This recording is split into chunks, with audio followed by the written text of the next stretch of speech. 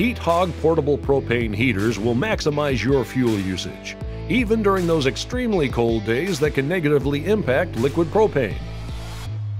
Liquid propane boils above -44 degrees Fahrenheit and evaporates into a gas within the top of the propane tank.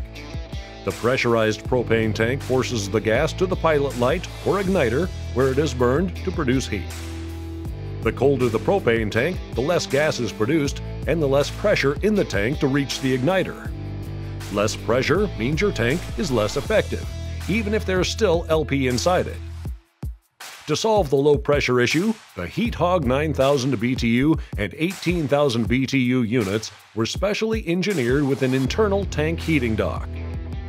The dock design allows residual heat from the heating plaque to flow into the back of the unit where the propane is stored, keeping the fuel tanks warm and doubling your fuel usage.